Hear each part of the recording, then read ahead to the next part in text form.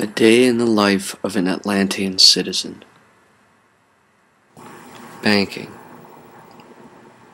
Another daily business, besides participating in the decision-making processes of all groups to which your expertise could allow you entrance, is participating in the economy.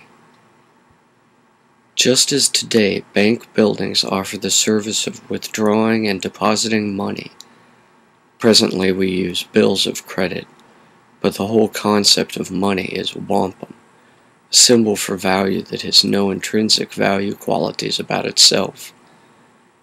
So too in Atlantis, where instead of paper cash, gold coins, or even oil commodities, they have substituted ZPE, the fifth element force of tachyons.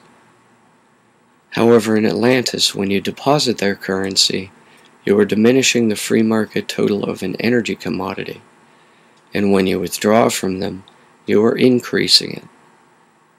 Thus, to limit universal entropy, lending rates can be leveraged to decrease withdrawals and the liquidity of their form of capital.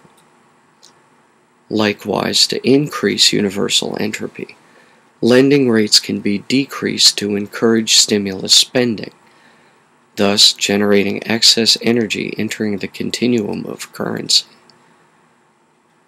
Banking is, however, only one way of spending one's money, or in this case the esoteric energy of time itself, in any free market economy.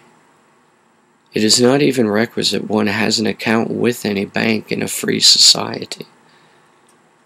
A society based on free energy should be nothing if not an advocate for individual liberties, rights, and sovereignty. Ideally, the church bank system of Lemuria would not even exist.